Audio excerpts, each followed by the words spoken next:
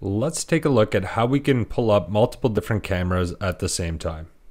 There's a couple different ways we can do this, and it depends on what type of footage you are trying to see. For instance, if I select the live button, and you'll note that it's selected when it's highlighted in red, I do have the ability to automatically pull up multiple different cameras. I can select 1, 4, or 6 cameras. And when I do, the cameras that are going to be pulled up onto the screen will be highlighted as soon as my cursor hovers over any one of the thumbnails. So if I need to pull up 6 cameras in a live view, I simply click the 6, click the camera, and now we're watching 6 cameras all synced to the same time.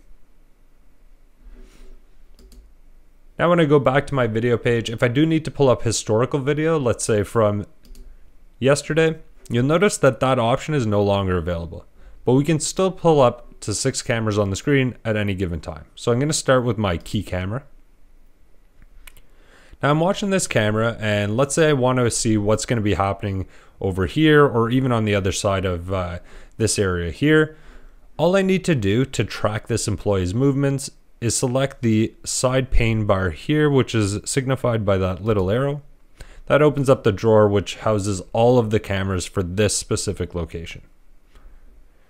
And if I need to, I can add additional cameras here just by selecting that add camera button in the top right corner of the thumbnail. And again, the max that we can add is 6 cameras. And I would recommend that you let the last camera load and then add the camera after that. You always want to let individual cameras load so that it goes a little quicker. Now that I have all 6 cameras on, I can quickly review what's happening. Now keep in mind that I am only, when I select a location, I am only able to watch cameras from that location. However, if I select a camera group, I do have the ability to not only look at cameras from one location, but from a second, third, fourth, or fifth.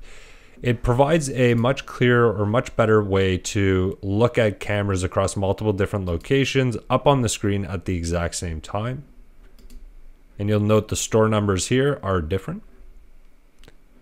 But that is a feature that we have by camera group. So if you are interested ever, or if you ever have a need to view multiple cameras from multiple different locations, your first step would be to create a camera group.